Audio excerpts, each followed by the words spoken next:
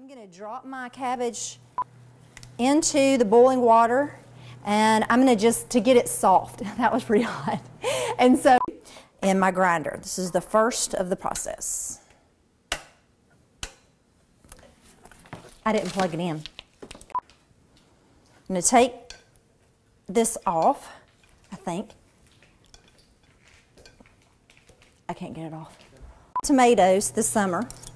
And one of my favorite things to do is to go straight out to the garden or go straight down into my basement and get my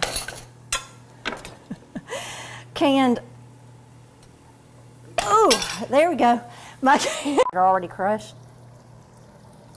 They have a great flavor. This is really hot standing over this oven. Okay. Billy, can you make the sound of a squirrel?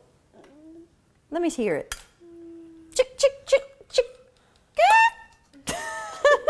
What we're going to do is bring these over here and get a spoon.